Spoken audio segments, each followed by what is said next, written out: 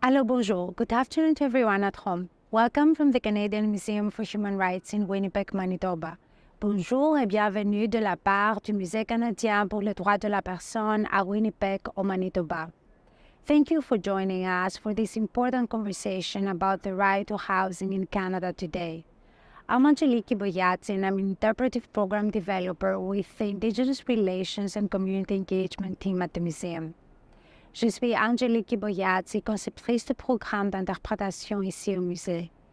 Before we begin the program, I would like to share with you the language and accessibility features available in this program. Avant de commencer, j'aimerais vous informer des fonctions de langue et d'accessibilité que nous offrons pour ce programme. The presentations today will be in English. To access French or English simultaneous interpretation, select the circular globe icon in the Zoom controls at the bottom of the Zoom window. Les présentations d'aujourd'hui seront en anglais. Pour accéder à l'interprétation simultanée en français ou anglais, sélectionnez l'icône de globe dans la commande de Zoom au bas de votre écran Zoom. As you may have noticed already, we also have ASL interpretation available for this program. To view the ASL interpreters, click View options in the top right corner and then select Gallery View. We also have both English and French captioning. You can access captioning by following the directions in the chat section. Nous offrons également des sous-titres en anglais et en français. Vous pouvez accéder au sous-titrage en suivant les directives dans la zone de discussion. The Canadian Museum for Human Rights is located on Indigenous ancestral lands on Treaty 1 territory. The Red River Valley is also the birthplace of the Métis. We acknowledge that the water in the museum comes from Shoal Lake and are grateful to the First Nations that care for that water. The museum is committed to reconciliation, which begins with our acknowledgement that Canada committed genocide against Indigenous peoples. The Indian residential school system is a key component of the genocide, but we also acknowledge acts of genocide against thousands of missing and murdered Indigenous women, girls, and 2S LGBTQIA peoples, and we will continue to bring these stories to light in our work at the museum. At CMHR, we're committed to engaging our audiences in respectful dialogue by providing a safe space for all. We welcome your participation with questions and comments. We ask that you stay on topic and be respectful of others as if you were having a face-to-face discussion. Thank you for respecting the rights, differences, and opinions of others. You can use the Q&A section to send your questions for our speakers and the moderator. It will be open during the presentation and the Q&A portion of the program. It is a privilege to connect with you today for our virtual panel discussion, Housing is a Human Right, New Actions to Solve Canada's Ongoing Crisis. I'm so pleased to welcome Zena Simces and Simces Rabkin, our partners in this work, and invite them to say a few words shortly. Zena Simces' keen interest in human rights has extended over many years. She has been involved in organizing election human rights with the Atlantic Human Rights Center in Fredericton, New Brunswick for more than 3 decades. She has also dedicated many years to addressing issues of hatred and prejudice as a leader with the Canadian Jewish Congress in British Columbia and with the National Committee. Dr. Simces Rabkin devoted some of his early career as a physician to providing health care in underserviced areas in the North and Kenya, experiences that foster a lifelong commitment to equity and diversity. He has worked to advance the cause of human rights in various committees in both the private and public sectors. Before we begin, Simon and I would like to acknowledge that we are on the traditional, ancestral, and unceded lands of the Musqueam, Squamish, and Tsleil-Waututh nations of the Coast Salish peoples. We would like to welcome you to the 5th Annual Simces and Rabkin Family Dialogue on Human Rights in partnership with the Canadian Museum for Human Rights and Equitas.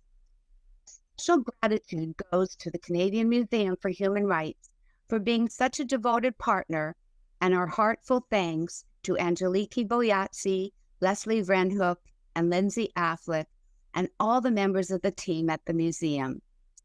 This is our second annual year partnering with Equitas, which is an international center for human rights education. Thank you to Angie Osachaw for your support of this event and for the amazing work you are doing in BC to educate young people on human rights. We established this dialogue to enhance understanding and create an opportunity for conversation on current human rights issues that are impacting us as a community and as a society, with the hope of generating positive actions. We have moved to a virtual format to be able to reach a wider audience across Canada. Today's topic on the right to housing is critical. A recent poll in Vancouver indicates that 48% of respondents identify housing as a top priority.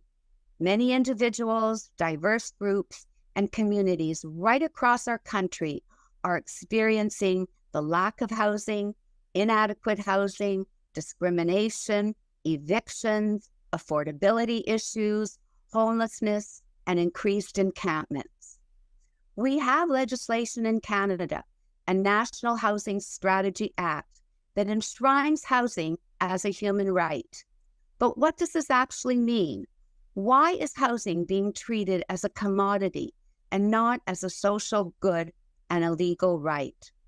What can be done to make a difference? There is good evidence that people dealing with inadequate housing confront a wide range of adverse health consequences, such as poor mental health, lung disease, and various infectious diseases, to name a few. As a physician, I see these health consequences, specifically poor cardiometabolic health, including higher prevalences and poor control of conditions such as hypertension, diabetes, and heart failure. I also recognize the increase in acute healthcare utilization. Acute healthcare utilization encompasses increased hospital admissions, longer hospital stays, and higher readmission rates within 30 days of discharge for individuals with inadequate or unstable housing. Further data indicates that death rates of the homeless in North America are 3 to 5 times greater than in the general population. Cardiovascular diseases are a major cause of death in homeless adults between 25 and 64 years of age, and are 3 times more common in the homeless than in an age-matched general population.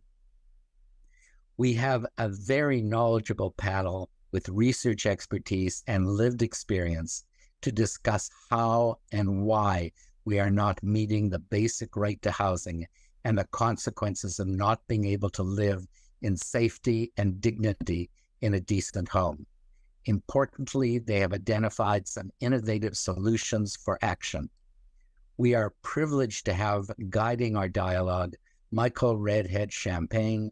Michael is a community leader from Winnipeg's North End, where Zena and I grew up. Michael has family roots in Shamattawa First Nation. He is an author, on-screen personality, and sought-after public speaker. Michael is a staunch activist and advocate working to eliminate poverty and end homelessness and increase support for children, youth, and families. He is also committed to Indigenous knowledge, culture, and language. Over to you, Michael. Tansei, everybody, and thank you so much for the beautiful introduction and for welcoming all of us here for such an important conversation. My name is Michael Redhead Champagne. They call me North End MC. They named me after my neighborhood. But as a helper and an activist, advocate, I'm working as hard as I can in Winnipeg and beyond to support the dream of ending homelessness so that every single person in our community and every single person in our country will be able to have access to housing as a human right. And so I'd like to welcome all of you to Housing is a Human Right, New Actions to Solve Canada's Ongoing Crisis. This conversation will give all of us the opportunity to listen to some folks that are on the front lines and innovating as it pertains to applying housing as a human right. It's important for all of us to think about I just want to set the stage here for a second. I want us all to just take 3 deep breaths, okay? In through your nose and out through your mouth. Breathe in, breathe out. Breathe in, and breathe out. Breathe in, and breathe out. Now, what I'd like you to do is appreciate a couple of things with me, all right? Do you have a roof over your head right now? We appreciate that. Are you warm? We appreciate that. Are you fed? We appreciate that. Are you safe? We appreciate that. And so I wanted us to begin our time together, having a couple of breaths and beginning in gratitude, because it reminds us of the simple things that everybody needs. And even though we are going to be talking about some of the complexities as it pertains to housing in our country, I want us all to remember the simple activity that we just did. Because yes, these challenges are difficult, but sometimes the solutions have the possibility of being more simple than we ever imagined. So today, you're not only going to be hanging out with me, I'm very honored that today we are going to be hearing from a number of extremely passionate and knowledgeable folks that are going to be sharing with us. So the way that things are going to go today is, after I finish introducing the day, we're going to move into a moderated panel discussion, and we're going to hear the bulk of our time listening to these experts that I'm about to introduce. Following that, we are going to have time for question and answer. You should notice on the bottom of your screen, there are different buttons that you can engage with. One of them says Q&A. I want you to use that button as folks are presenting. We have a beautiful team of people at the CMHR that are going to be compiling those questions, feeding them back to me so that I can ask them to the audience. So please don't be shy, and you don't have to wait to ask your question. You can get that in as soon as the question formulates in your mind and you get it off your fingertips. So once we have our question and answer session, we will have a little bit of closing remarks before we wrap up our time together. So what I'd like to do now is simply introduce our panelists. So first panelist I'd like to introduce is Alexandra Flynn. Alexandra Flynn has numerous areas of expertise, including Canada's housing and homelessness crisis, has knowledge about government responsibilities as it pertains to housing, and the housing assessment resource tools, the balanced supply of housing node, brings together academic and nonprofit community organizations to research responsive and land use practices and the financialization of housing. So we are very lucky to have Alexandra. Alexandra, welcome. Thank you. It's great to be here. We are so glad to have you. I'd also like to introduce our next panelist, Caitlin Schwan, human rights-based Caitlin takes a human rights-based approach to housing and homelessness prevention through a women's and gender diverse people lens. Their motivation to work in the field of advancing housing and justice is obvious, and they are going to talk to us a little bit about what has been done and share some perspectives on our current situations and new solutions. Caitlin, welcome. Hi. Thank you so much. So thrilled to be here. We are so pleased to have you. Thank you. Joining these rock stars, we also have Laverne Kelly. Laverne Kelly brings a breadth of experience around overcoming challenges and barriers that youth face when seeking housing.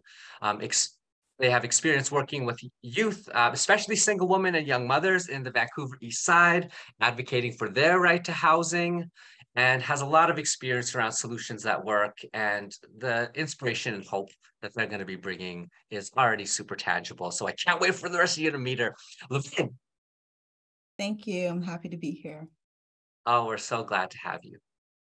And rounding out our team here, we have Simces and Rabkin Family Dialogue on Human Rights. We have Zena Simces and Dr. Simon Rabkin. These folks, of course, are based out of Vancouver, British Columbia, and are able to take their interest in human rights from Atlantic Canada, British Columbia, nationally, and take those experiences and ask ourselves the questions around how can we care for folks that some would call disadvantaged. I would simply call them my relatives.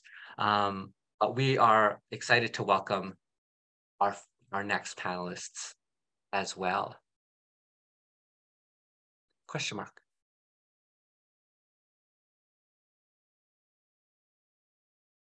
Well, let's get started with the folks that we have here today. And if at any point those folks join, please don't be surprised when an extra square joins and we have these awesome folks to add to the conversation. All right, so let's get started here. I know I gave Michael's version of an introduction to each of the folks that are here right now. Maybe what I'd like to do is simply ask each of you to quickly, because I know that the breadth of your work is very wide. So let's quickly go around and let's let each of these folks introduce themselves in the way that makes the most sense to them before we jump into our first question. So we'll just go in the way we introduce people. We'll start with Alexandra.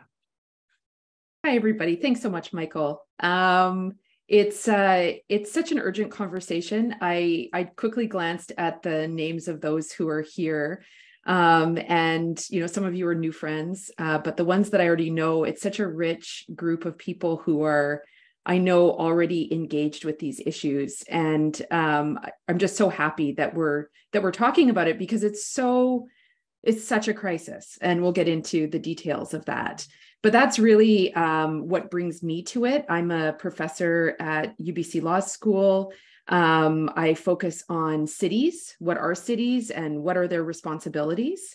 And the issue of housing and homelessness or unhoused populations and how that intersects with the right to housing, it was an issue that found me because of its urgency. So that's what brought me here, is the question of what are our governments doing to actually realize the right to housing?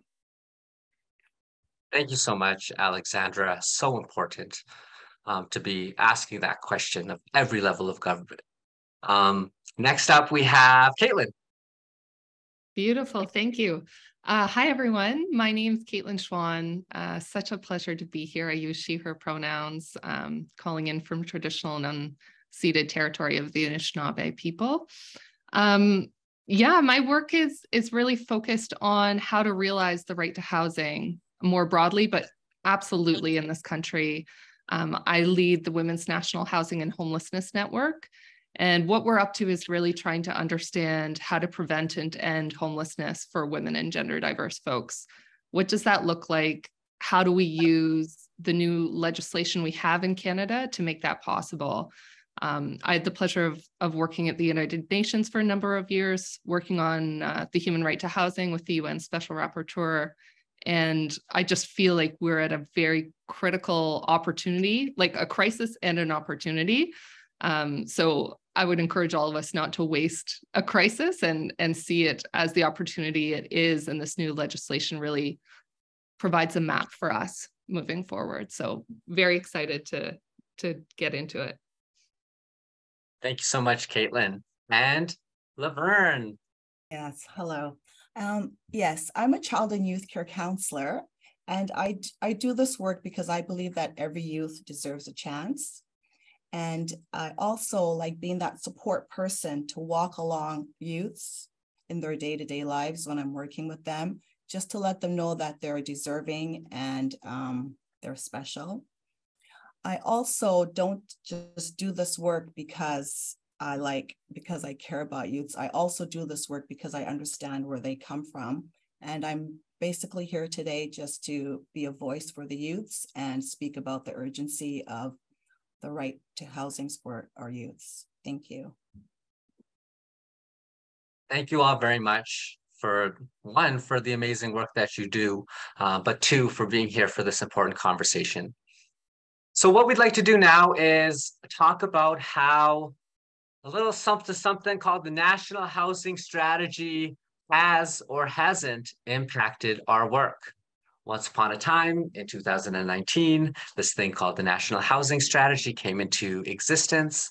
And when that happened, this dream that we all have of housing as a human right maybe got a little bit more legs, question mark. So what I'd like to do is ask our panelists, can you let us know, how has the National Housing Strategy impacted your work? And I think we'll just keep the same order. Alexandra, if you're all right, after you.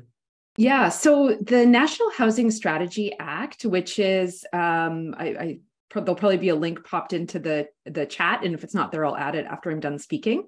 But this was an act that was passed by the federal government, and it does a couple of really important things. So one of the things that it does is it brings in international law into the Canadian context. So Caitlin is actually the person to talk more about this. That's her area of expertise. But it brings those principles into Canadian law. And it includes a commitment for the federal government to work towards the progressive realization for the right to housing, which is something that is found in public international law. So it does that, super important. The second thing that it does is it introduced the position of the federal housing advocate. And this person does lots of research on housing need across Canada. So the fact that we have this act and that it's doing those two things has been super important for the work that I do as a professor. It's important because it's a new standard that our legal system can look to for what it means for governments to act in the area of housing. It has meant more and crucial research that's done by the federal government. It's led to more data because we have terrible data about housing need and information around unhoused populations. It's helped me and my team at the Housing Assessment Resource Tools Project to quantify where housing need exists. So the fact that the federal government passed this act, the fact that it recognized that it has a leadership role to play in housing has been crucial for the work that I do. Thank you so much. We'll move right into Caitlin. Brilliant. Thank you so much. Oh, the National Housing Strategy Act. At a personal level, it's had a huge impact, and at a national level, in terms of the landscape of housing, it's had a huge impact. I left the United Nations, the work I was doing there, because the National Housing Strategy Act was adopted in Canada, and it was absolutely historic. It creates a new legal path for advancing housing affordability and adequacy in Canada. And it's very new. As you said, Michael, 2019 is when we adopted it. So we're really in the infancy in terms of understanding what it looks like and how to use it.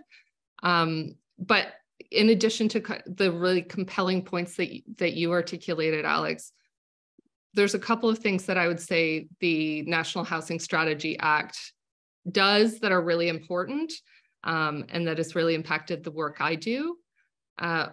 First of all, the National Housing Strategy Act creates accountability from government to rights holders. And as Alexandra articulated, it's based in international human rights law, and these laws dare to insist on a society that holds everyone equal in dignity and worth.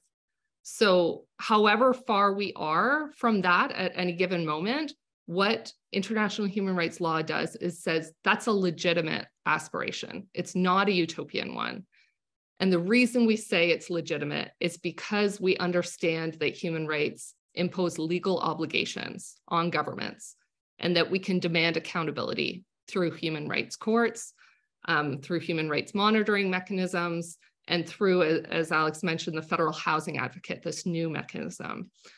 So the National Housing Strategy really makes governments accountable to people across the country, but specifically people whose right to housing has been failed. And because it's based in international human rights law, the standards are actually very high. So for example, in international human rights law, it's not permissible to evict someone into homelessness. But of course, we do this all the time. So it really matters that the National Housing Strategy Act is grounded in international human rights law because of those high standards and the jurisprudence. And I think what's also extremely powerful about the National Housing Strategy Act is it puts rights holders at the center. So rights holders are the ones that can articulate what rights violations they're experiencing, but also what is the vision for a right to housing. So what that means kind of concretely is that people who are experiencing homelessness are co-designing policy solutions, and they have a right to shape the policies that are affecting them. And so, you know, for many of you will be very familiar that the kind of discourse we've been operating in the global north and across North America around homelessness has been a really charitable model focused on individual deficiency, individualized causes. What the NHSA does is orient us from charity to a justice model where we understand that homelessness is a human rights violation. So I would just encourage, if any of you are working in the area of housing and homelessness, really look at this legislation and where it can be powerful in your work. Thanks. Thank you, Caitlin. Laverne. Okay, yeah.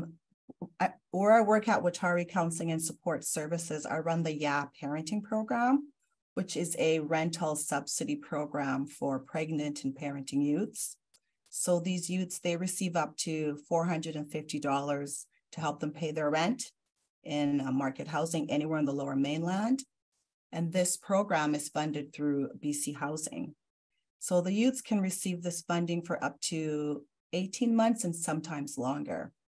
And even though the youths receive this rental subsidy, they still face discrimination from landlords. And I would just like to share a quote from one of the youths. So an example would be the landlord. This is a quote from a landlord. So a youth, she's been living with her partner for a very long time, and she's renting, and the lease is in her name. The landlord refuses to deal with her because she's a woman. There is black mold everywhere in her home and mushrooms growing out of the wall. This place severely needs to get fixed. And when she tries to be nice to the landlord to ask him to fix her home, he says to her partner, you are going to address me, not your wife. So this is just an example of some of the discriminations that our youths face. So yeah, that's what I have to say for now. Thanks. Thank you so much, Laverne. Cliffhanger, because all of us are invested now. Okay, so thank you all very much for helping get our audience all on the same page here together about how that National Act changes things for us.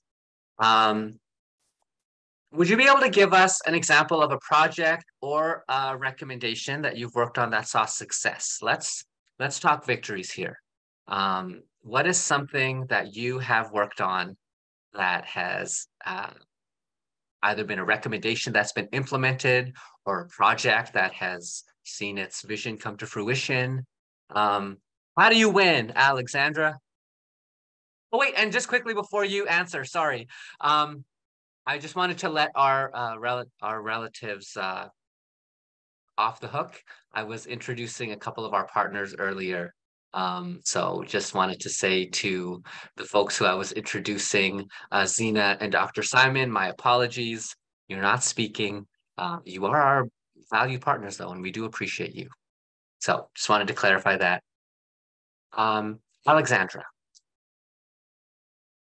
Yeah, I mean, I'm very fortunate to work with a lot of community sector organizations. So these are folks that are doing work on the ground in tent cities. So I've worked with various unhoused folks and advocates who are in the Crab Park encampment in Vancouver on Coast Salish lands.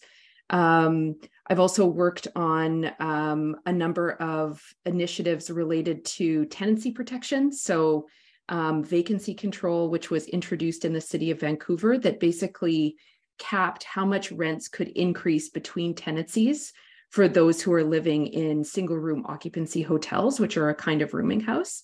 So I would never take credit for the important work that is going on with those organizations, but I've worked alongside them. And to me, those are huge successes. Those are initiatives that are taking place that are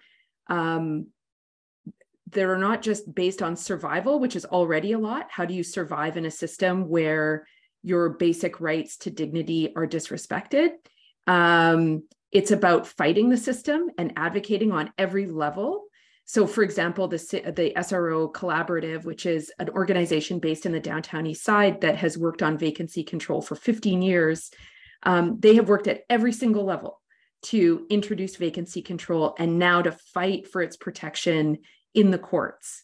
So I've been very privileged to work on that, and my work on what it means to have a right to housing has been very much informed by what I have seen on the ground through those organizations. So that's, I guess, one answer to the question. And then the second is around data, just getting information on how much housing need we have, which priority populations need housing, which includes seniors, it includes Indigenous peoples and single moms. Those are the populations that need housing the most. And we have not had historically good data around that. So I'll pop in a link to the Housing Assessment Resource Tools Project, which can show for every single municipality, you can enter your municipality and see how much housing is needed based on available data. And to me, having that information is a necessary foundation for the right to housing. How can we know what we need to do as a community, as governments, if we don't know how different people are impacted? So I'll close there. Caitlin? Yeah, absolutely brilliant work that you've done in this area, Alex, include like the data from HEART. If folks aren't familiar with it, it is incredibly powerful, both in terms of like federal planning, but municipal, provincial, territorial planning, understanding where the needs are. It's enormously beneficial and helpful for us because the National Housing Strategy Act really commits the government of Canada to progressively realizing the right to housing. That kind of data is absolutely essential for us kind of being able to do that. So I just want to put another plug in there for that. In terms of successes, what I wanted to share is something that's meant, I think, a tremendous amount to women and gender diverse folks who are experiencing housing need and homelessness across the country. At the Women's National Housing and Homelessness Network, what we've been doing over the last couple of years is doing a lot of human rights advocacy and organizing. And we brought together a group of about 35 women and gender diverse folks, lots of folks with lived expertise, social service providers, kind of grassroots activists, a whole range of folks to talk about what kind of human rights violations are women and gender diverse folks who are unhoused experiencing. What does it look like? And to develop a human rights claim. Sorry, my cat's joining us for this moment. Off you go. He's also celebrating. And so we developed this human rights claim. Took us about 6 months, and it really kind of meant to articulate the ways in which our current housing system is failing marginalized women and gender diverse folks, and the ways in which it's actually discriminatory. We don't often think about the housing crisis as a gendered crisis, but it really, really is. When you look at the research, we know that women and gender diverse folks, especially racialized folks, Indigenous folks, LGBTQ2S folks, are more likely to be in core housing need, live in poorer housing, have poorer income, struggle with security of tenure. There's a huge range of data in this area. So the success was this grassroots group pulled together a human rights claim, and we did it alongside our Indigenous sisters, the National Indigenous Housing Network.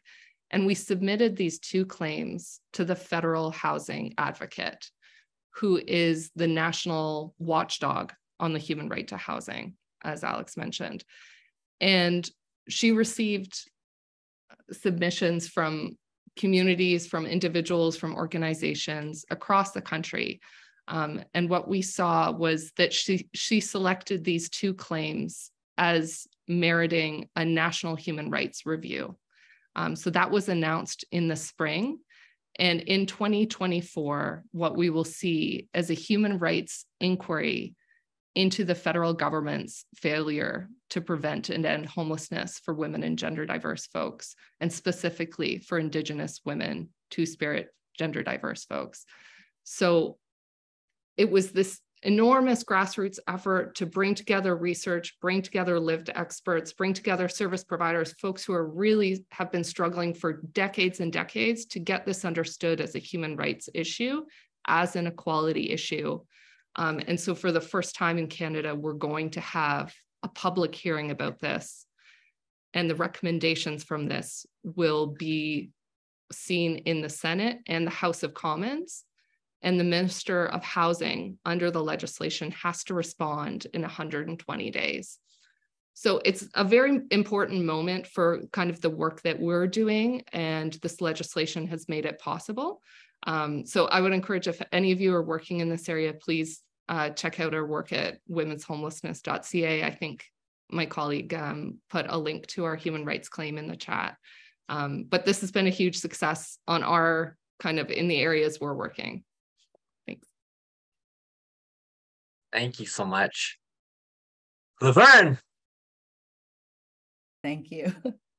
So yeah, when youths know that they have the right to housing, from my experience, they become inspired and gain confidence. I'll share a story with you about a youth that I worked with last year on a community action project through Equitas. So this youth, her name is Sunshine. So through this group, she learned about her human rights.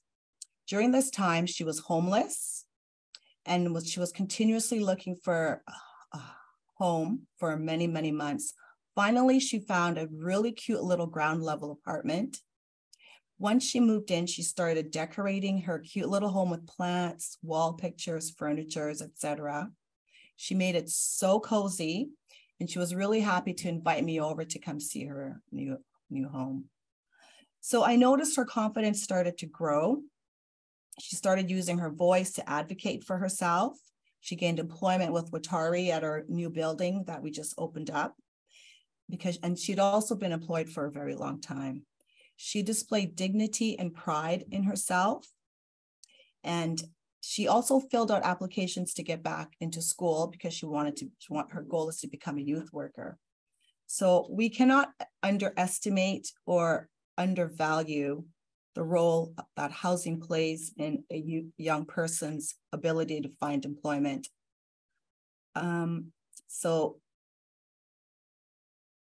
Yeah, that's what I have to say for this one. Thanks. Thank you, Laverne. So I'm going to just quickly deviate from the questions that we have prepared for. So apologies in advance to the panelists. There's a comment around housing is a crucial need among refugees and other immigrant groups. Has this impacted, have you seen this in your work? Everyone doesn't have to answer, but if anyone wants to. Well, I've definitely seen it here in Vancouver. I attend a lot of meetings with other youth providers that work with housing and things like that. And there's a huge influx of youths that are coming in looking for housing, trying to find services. Yes, there's a huge number. I would also maybe just add that in Winnipeg, we have a really beautiful model called IRCOM, the Immigrant and Refugee Community Organization of Manitoba, provides family-based housing to folks that are coming to Canada, and literally will give them like bigger units if they need to, so that grandma can live with the person who's moving in, and then the kids get to be there too, and then we get that whole intergenerational relationship building plus housing. So the IRCOM model in Winnipeg, I think, is a good example of what I've seen services wrapping around to take care of different relatives and families. So the next question that we prepare. Oh, sorry, Caitlin, did you want to add something? I was just going to say, I mean, it's incredibly critical to understand that the homelessness sector, when folks who are coming to Canada as refugees, as asylum seekers, as newcomers, and they're struggling tremendously to pay rent in enormously overheated housing markets, if they fall into homelessness in many major cities, they're also showing up at the doors of homeless shelters that have zero capacity to accommodate them. They're showing up with not necessarily the language skills, the knowledge of how the system works. Like, if you're a resident of a city for many years and experience homelessness, it is enormously challenging to try to figure out the networks of resources or housing or supports that might be there, even if you know the city extremely well. Like, if you were a newcomer or asylum seeker, it is impossible to overstate the enormity of the challenges you face in trying to navigate that system, in addition to the settlement process, in addition to income and trying to remain with your children or multiple generations together. So the National Housing Strategy Act is going to be, I think, an incredibly critical tool for folks who are organizing in that space as well, because folks who come to this country have the right to housing regardless of their immigration status. And so this, as a framework, protects these folks as well, and needs to be part of how we plan for settlement, and how we think about policy development around settlement as well. Can I just throw something in there too, just to build on what Caitlin said? So part of our big struggle in Canada is that we have 3 levels of government, and each one of them points their finger at the other to say that they're the ones who are meant to be addressing the problem. And we saw this play out. We see this play out across the country, but in Toronto, for example, Mayor Chow recently said, immigration is a federal responsibility, and the federal government needs to house newcomers that are coming. The city just can't do it. We don't have the capacity to address the issue. And as Caitlin said, that's unfortunately not an adequate response. People who are coming need a place to stay, and all governments need to be working together to solve the problem. And in absence of all governments working together, in my view, the federal government needs to step up and show leadership. They've already shown leadership through the introduction of this act, which is great. But they also need to show leadership in areas that are so obviously its responsibility, such as immigration and refugee status, and what happens with folks who are coming that don't have housing. Cities cannot address this on their own. It's just not possible. So we need the federal government to be showing up, to be taking a leadership role, and not to be stepping backwards and pointing fingers. Thank you so much. So I feel like I have a million questions I want to keep asking. I won't, because we are running out of time. So I'm going to move to our last prepared question before our formal Q&A, although we've been doing pretty good answering the Q&As as we go. So our next question here is, what action do you want viewers, the people that are on this call with us here today, what action do you want those participants to take? Because what do we have? 220, we have over 200 people on the call right now. So if you had a magic wand and you could provide an action to these 200 plus helpers that are here with us today, what would your call to action be? So the fact that you're here is already fantastic. I mean, you care, obviously, about this issue. So that's a huge thing. Find out what the right to housing means in your community. Find out who's doing important work in this area. There's issues that come up all the time that relate to the adequacy of housing, that relate to tent cities and what's happening to folks who don't have secure housing. So for example, where I live on Coast Salish lands in Vancouver, the British Columbia government has recently introduced a bill that would seek to define what shelter means.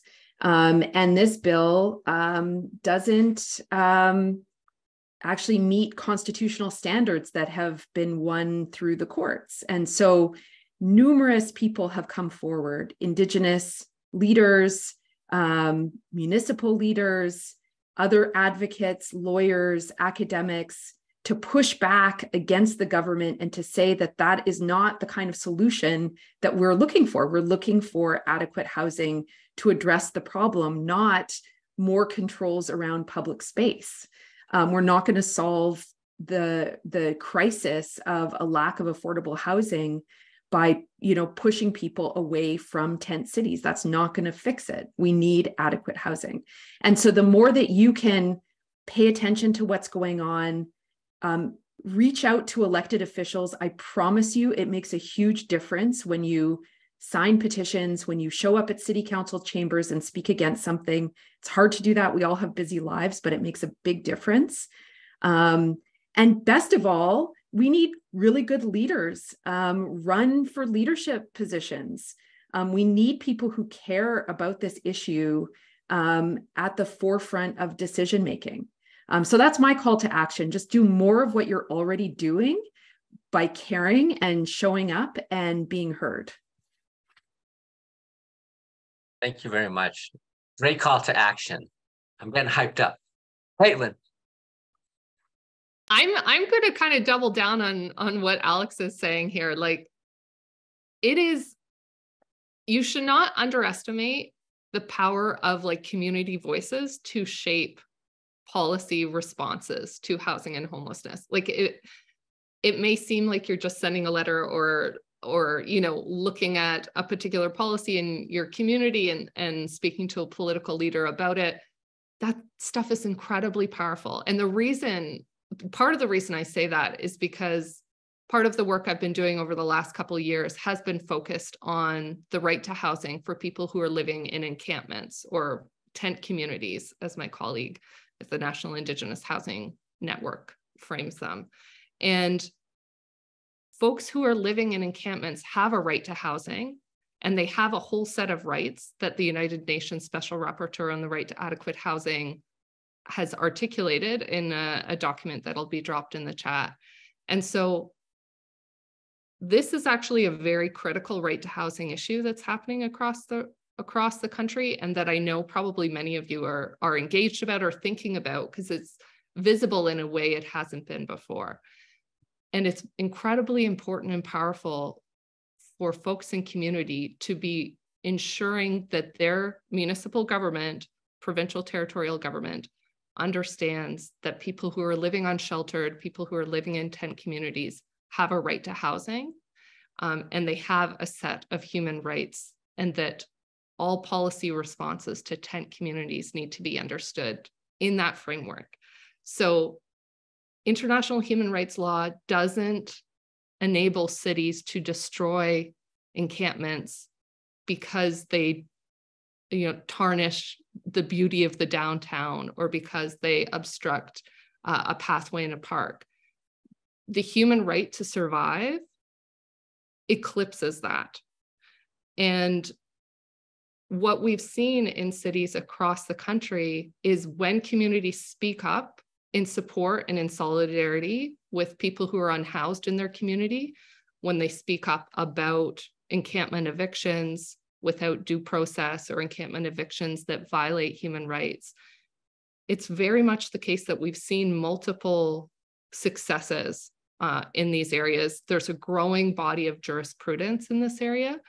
In the city of Barrie, near where I live, for example, there was a proposed bylaw that would criminalize the provision of water, food, any other kind of basic necessities for people who are unhoused, up to a fine of $100,000. So this was a proposed bylaw.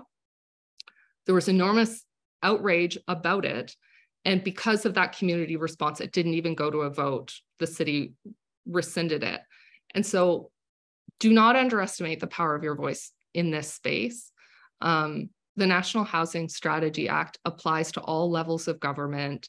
There's really a need to make that clear and to help government understand that. I think in the work that I've done, it's been, if you are in government for folks on the call who are in government, understand if you're working in the area of housing, you are working in the area of human rights. And that is like a deep, deep, deep responsibility. And you have law to help guide you in that work. And you can be doing really important internal advocacy within your government using those laws and standards. But again, just kind of echoing Alexandra here, we're at a really important moment. We have this new legislation. We need to make it work. It requires us kind of grabbing a hold of it and making use of it, and ensuring and defending it and defending the rights of people who are unhoused. And that is a shared responsibility. And I would say it's also a shared responsibility that's really linked to our shared commitment to truth and reconciliation, because this is absolutely an issue that is inseparable from justice for Indigenous folks across the country and across Turtle Island. So thank you very much. I'll stop there. Okay. I'd like to share a call to action for decision makers and allies who can support youth to exercise their right to housing, to advocate and be a voice and support our youths. Also, if you have friends that are landlords, or if you are a landlord, please teach them about the discriminations that our youths face and be kind to them. Give them a chance by acknowledging and respecting and removing the barriers for them to realize their human right to housing. Because people have this inclination, some people have this inclination that, or belief that all youths are housed and that there are lots of supports out there for them. Well, this is not the case. We know housing is difficult for even the average person. Can you imagine how hard it is for youth to find housing with all the barriers that they face just by being a youth? So we need to support our youth by advocating for their right to housing. These are the things that I'm doing, and I would like you to help me do this as well.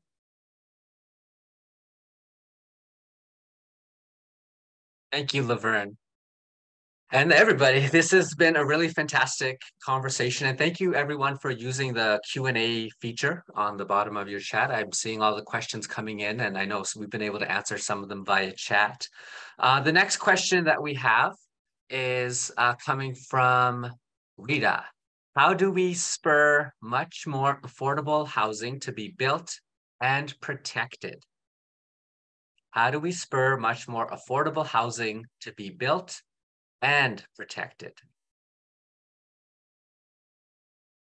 Yeah, I can jump in here. I was just writing a reply, so it's perfect timing. I don't think it was a reply to that question, but it's a similar question, which is about the commodification of housing, basically.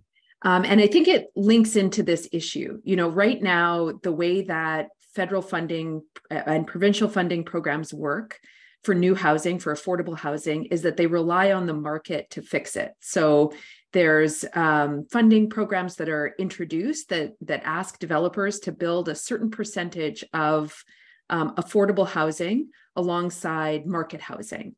There's many fewer grants for nonprofits that are building affordable housing, and even less for social housing units, which are those that are owned by the government and run long-term for those with low incomes.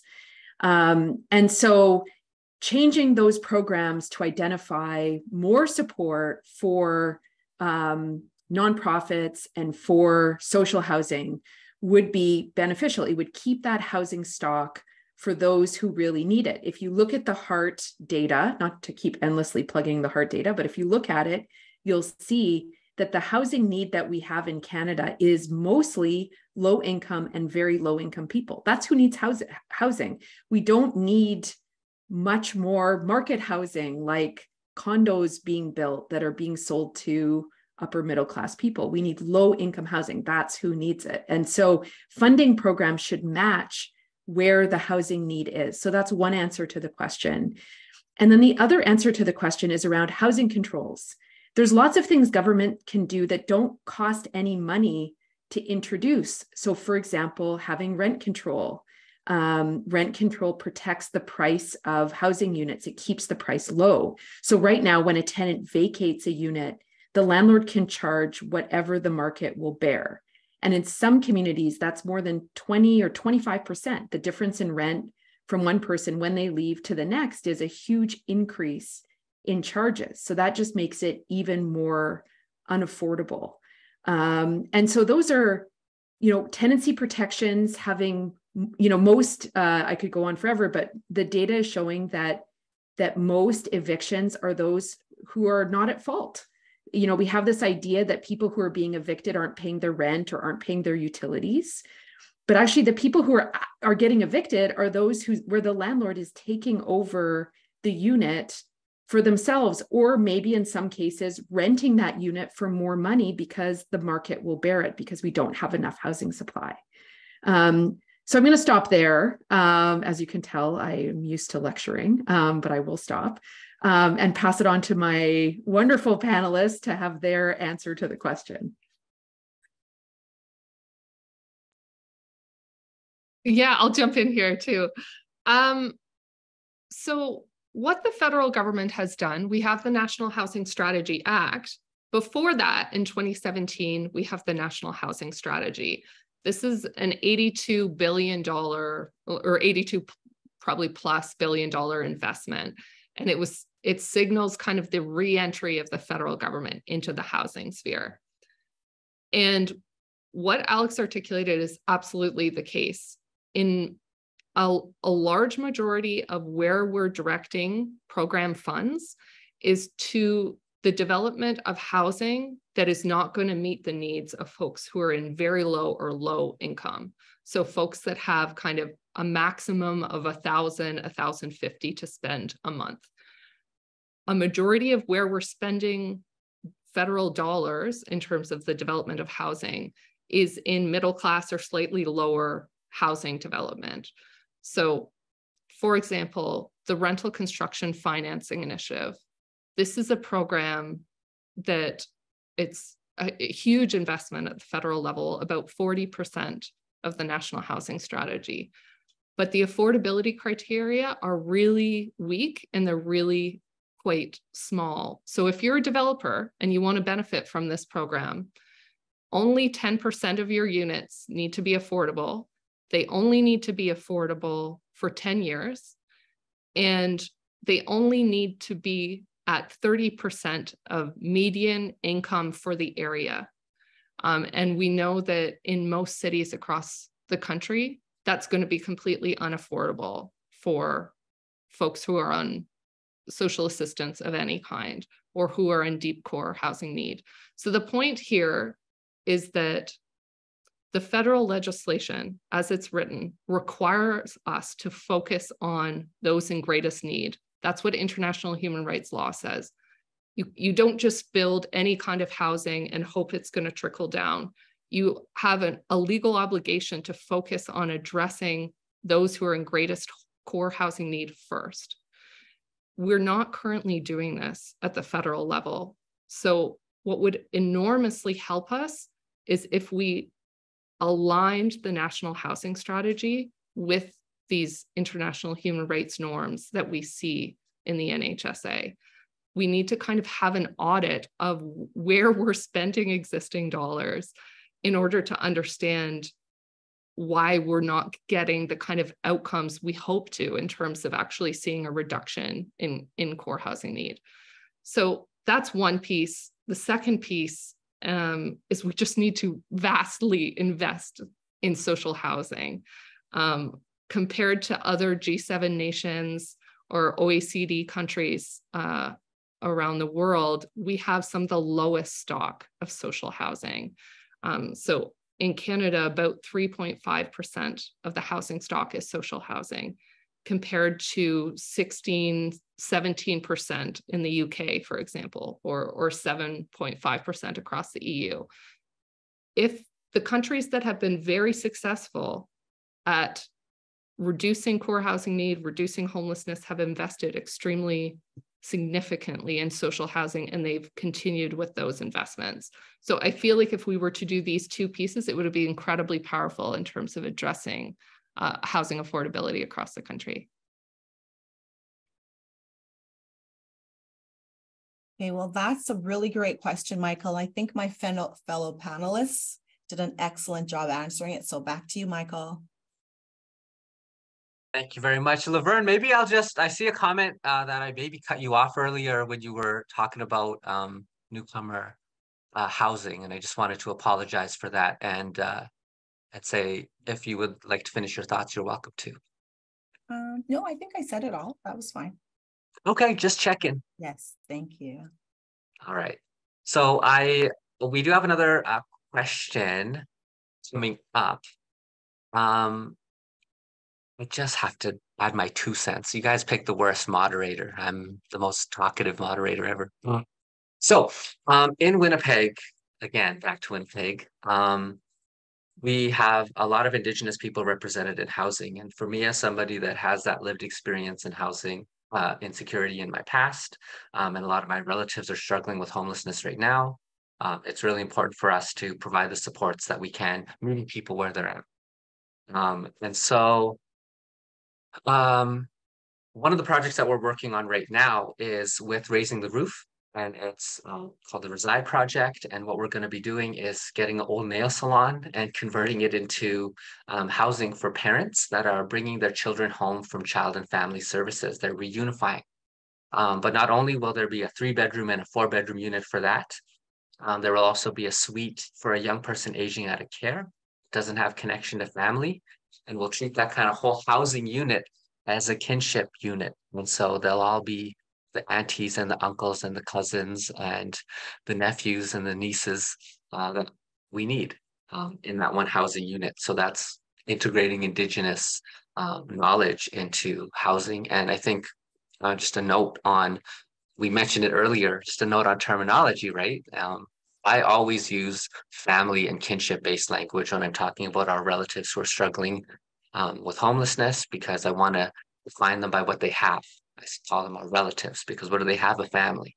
And if they don't have a family, people can get a family of choice. And I think that's what we're all doing here as helpers. We're choosing to be the family of our relatives that are struggling. So back to the questions that have been asked in the chat. Do you think the introduction of NHSA has given us an opportunity to advance the concept of intersectional human rights in Canada? And is it actually happening? Because I am not just an Indigenous person, I am many, many, many different identities. And so how is that intersectionality impacting the work you do? Is it really happening? Alexandra? Yeah, yes, it is. And I think the reason why the rights framework is so meaningful is because we know that there's other rights that exist, right? Like we have the right not to be discriminated against under the Charter of Rights and Freedoms. So that those are equality rights. We have the rights to life, liberty, and security of the person, basically basic dignities. There are Aboriginal and Indigenous rights that exist in this country. And all of those rights are part of what it means to have a right to housing. We know intuitively, and those who are working on the ground know this even better, that when you're talking about who needs that right, who needs to exercise that right, it's historically marginalized and vulnerable people who need that right to housing to be protected. And so I do think that the right to housing gives us a lens to think about intersectionality, because it's not just about a right to buy a home. It's like how you started, Michael, the whole conversation, being conscious of having 4 walls and a ceiling. I know growing up, I was precariously housed. I didn't always have that sense that I was going to be living in my home on a, even a medium-term basis or a short-term basis. It's very scary. And so those are the kinds of rights that we mean. And that implies, like, who is who's affected by them, paying attention to that. So I do think so. I'm actually, not that I don't want to hear Caitlin's answer, but I really want to hear Laverne's answer, because I feel like you've raised so many things so far about intersectionality and about how that looks on the ground.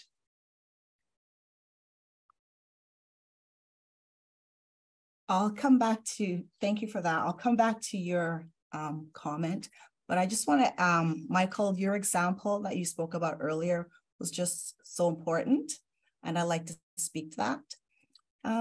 I just want to share my personal story. So I was a ward of Children's Aid Society from when I was 13 years old in Winnipeg. And I remember having a really cool social worker at the time who told me that, Laverne, you are really special and you can do and be anything that you want to be in this world.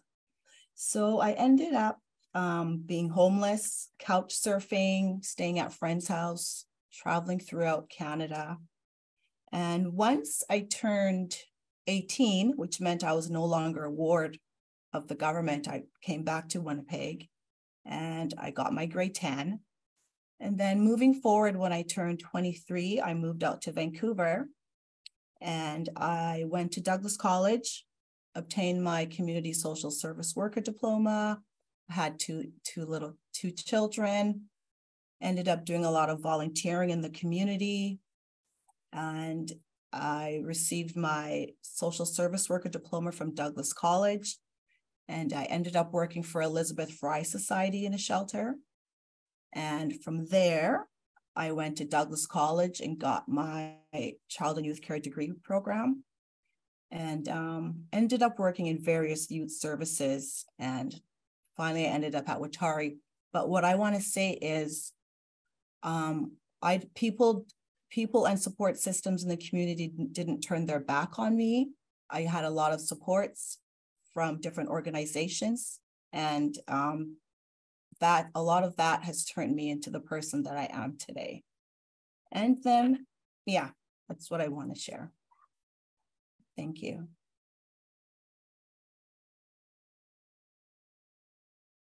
Caitlin? Yeah, Laverne, that's so powerful. Your voice is so critical in this conversation. And like, I think when we're talking about failures of the right to housing, we're also talking about a bunch of other public system failures, including the child welfare system. And so it's an amazing question. It's an incredibly important question, this question around intersectionality, because there's two pieces to it. There's the ways in which all human rights are necessarily integrated and co-constitutive and need to be understood together. So if I'm having my agency and dignity violated in my employment setting, in healthcare setting, as someone, if you're a person who has disabilities, you're experiencing barriers to education or employment, all of that absolutely impacts your housing, your ability to secure and maintain housing. And so when I think, I guess, about a vision for a housing justice movement, I see it as very much deeply integrated with a whole range of justice and equity seeking movements that are happening across the country. So the great thing about human rights law is it understands it very holistically. It understands the ways in which these human rights pieces fit together. And it also understands that, and what is articulated in the National Housing Strategy Act, is this focus on folks in greatest need. And it's usually folks who are at the intersection of a whole bunch of systematic forms of discrimination, of exclusion, of public system failures. And putting those two kind of intersections together and understanding that building towards a path towards housing justice necessarily involves seeking justice in other public systems as well, such as the child welfare system. So that was a bit rambly, but it's an incredibly important question. I think that the NHSA provides an important framework, but there's a lot of work for us to be doing. For example, as we're thinking about how does the National Housing Strategy Act articulate with UNDRIP? How does it articulate with other kinds of movements that are happening across the country that are seeking for justice and inclusion? So yeah, I'll stop there. Thanks.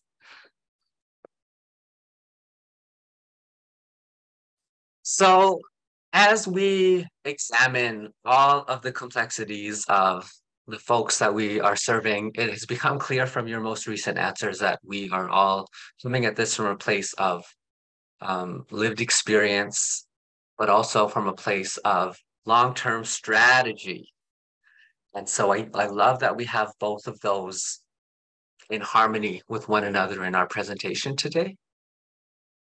I would ask, we have maybe enough time for one more go around each from each of our guests here today. And maybe what I'll do is, as much as we have 33 questions that we could be answering, I think what I'd really like to do now is simply invite Alexandra, Caitlin, and Laverne to share any thoughts that they have not been able to share with us yet, that they feel like our participants need to hear before we finish. The one thing that I will say is that we've been dancing around it, but it sounds like we're talking a lot about integrating and injecting love into a system that does not, you know, the legal system is not known for being loving. But what we're talking about when we, you know, recognize people for who they are, and we, you know, recognize housing as a human right, I think this really puts us on the path that we want to be on. So is there anything else that we haven't yet shared? Anything else that you want our participants to go away? This is your last share. We'll start with Alexandra. I feel kind of bad that I always get to start, but okay, I'm going to do two things. So number one is I want to end on a positive note by talking about leadership that we're seeing and how it's helping, and especially leadership that is taking place at the municipal scale. So right now in the city of Toronto, the mayor has pushed and forced really the federal government and the provincial government to the table. And it said, you know, you're not creating the framework, so we have to. And Toronto's a big enough city that they can do it. They're the fourth largest city in Canada. So they're like the size of a province, right? They can force all the governments to the table under I think it's called the New Deal is the term that they're using. And that's really important to have all these governments showing up. And the fact that the municipality is forcing it, is forcing housing and shelters and encampments and all of these critical issues that we're talking about today to be dealt with together, is a huge boon. So that's one. Another example is what's taking place in the City of London, where they have adopted a human rights lens for how people in tent cities are going to be treated. And they're implementing the protocol which Caitlin and Leilani Farhad drafted as guidance for how people in the encampment are going to be treated. That is huge. It's hard and it's huge. I saw some comments here about, you know, frustrations with a municipality that isn't doing that. And it's not a long-term solution. Nobody wants people to be sleeping outside and to be so precarious. But in the absence of housing for what people need, this is a step that municipalities can take that is going to make a big difference. So those are just two examples of things that are taking place on the ground that are making a big difference. And I guess I also just want to close by saying that there's so much expertise and knowledge in this audience. Please don't hesitate to reach out if there's anything that I can do, or if I can help connect you. We're a big country, but we're a small country. And this is this takes us working together in as much as we can, sharing resources, sharing successes.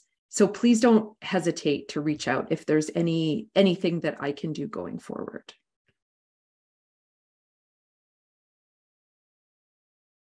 Thank you so much, Caitlin. That's lovely. I might invert the order as well. Laverne, do you have thoughts you want to share first before we?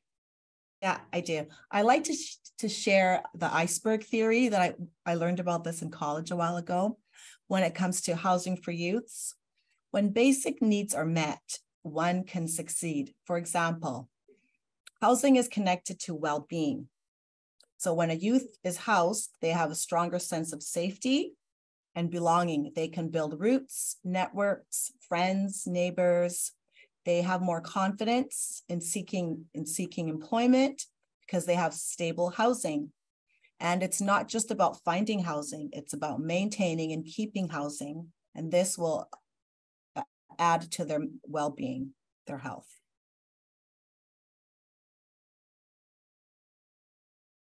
So brilliant, Laverne. That's lovely. Yeah, I have so many thoughts here.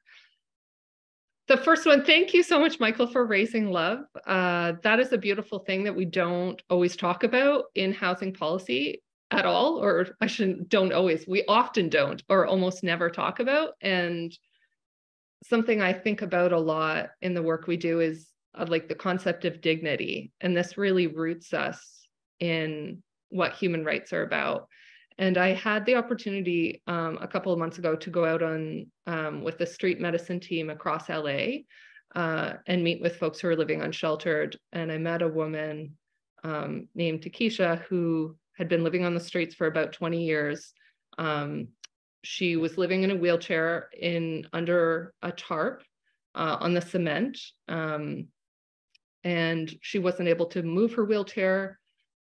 She accesses water through the fire hydrant that's in front of her, and she uses a plastic bag to toilet herself that is attached to her wheelchair.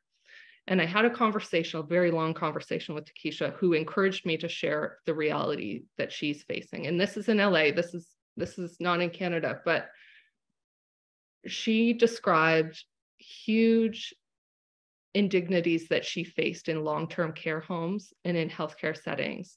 And she said, I'd rather live out here with some dignity than ever go back to what I was experiencing there. And I think about it every day. I think about her every day. And I think about, we need to build a society that affirms people's agency and dignity in housing and in all public systems. Because when I met Takesha, from my perspective, the kind of indignities she was living through daily were so profound. But for her, they were a space of greater dignity than being in a healthcare system that she had engaged with, or long-term care. And so I guess I would just encourage all of us to really dig deep in terms of what we mean when we say dignity, what we mean when we say housing, the things we want for ourselves and we want to ensure for all folks. We live in one of the wealthiest countries in the world. Homelessness, compared to other problems like, for example, developing a very complex vaccine, is not a very complicated problem. We know that housing and support solve homelessness. And we imminently have the finances as a country to solve the problem. It's entirely possible. And I would encourage all of us to also not believe the narrative that this problem is not solvable, that it's too complex, we just can't get there. It is not true. It is absolutely not true. And there are countries like Finland, like others around the world, who have eradicated homelessness. And again, not through tremendously complex initiatives that we can never understand. There are roadmaps around the world that we can be drawing on as a nation. We have the resources and we have the capacity to kind of build a really dignified world for us to live in. So yeah, thanks for joining us for this conversation. Thanks so much, Michael. Wow. Wow. Well, on behalf of all of our participants, Alexandra, Caitlin, Laverne, you have filled my heart and my brain. And so now I got to roll up my sleeves and we got to get to work, right? So thank you all very much for what you shared with us here today. Housing is a human right. Housing is a human right. Housing is a human right. I'm just going to keep saying it. But thank you all very much for what you've shared with us. To close us off today, actually, I'm going to hand it over to Angie from Equitas to give us some closing remarks. So let's give our virtual square love to Angie. Thank you you all for being here. Thank you so much, Michael, and thank you to everyone. It has been a real pleasure to listen to the conversation today. I was thinking about what I was hearing and I was really inspired. And I hope that everyone else felt inspired and felt motivated. On behalf of Equitas, the International Center for Human Rights Education, I really want to take a moment to thank everybody who participated in the panel and joined us in the panel today. I want to thank Michael as our wonderful, charismatic moderator, and our three panelists, Alexandra, Laverne, and Caitlin. You brought together a breadth of knowledge and experiences, your passion for the right to housing, and for supporting our communities to be our best selves, to reach our full potential, and to support everybody is really inspiring, and I took note of it all. I heard some amazing points while you were speaking. I heard, when we started off with Zena and Simon, who really reinforced the importance of the right to housing, and Simon brought in a healthcare lens. Why does housing impact our well-being from a health perspective? And then we moved to our panelists who spoke about the National Housing Strategy Act and the kind of impact it's having. They reinforced the value of having housing articulated as a right to housing and some of the actions that are being taken and can be taken. Laverne brought forward the perspective and the voices of young people who are facing barriers to housing and helped bring the value of the National Housing Strategy Act forward, but also reinforce some of the changes that can continue to be made. And so deep gratitude. And they ended with some calls to action. And I heard things about how it impacts all of us, how it impacts different generations, how it impacts newcomers, how it impacts Indigenous people specifically. And they asked us all to pay attention to the right to housing as an important issue affecting our communities, to reach out and to take time to learn more, to engage in dialogues with our decision makers and our policymakers in our communities, and to step forward and take action if you can. Laverne specifically said, if you're a landlord, think about this differently. If you know people who are landlords, talk to them about this. And so with everything that they said, there are beautiful calls to action that I think we all need to reinforce. And then Michael ended with this idea of love. And I think if we are trying to cultivate communities where people thrive, where people are loved, we need to recognize the importance of dignity, which is something that Alexandra and both Laverne referenced. So let's build communities that are founded on ensuring that everyone has dignity, and through that dignity, we can all have love. So I'd like to thank Zena and Simon for being the inspirations also behind our annual Human Rights Dialogue, for inviting Equitas and myself to participate in this conversation, and for really recognizing the importance of having conversations about the human rights issues that are impacting our communities. I want to thank the museum as well. I know Zena and Simon thanks them, but as well for being amazing partners and facilitating the important conversations that we're having. And finally, I'd like to thank all of the attendees who joined us today.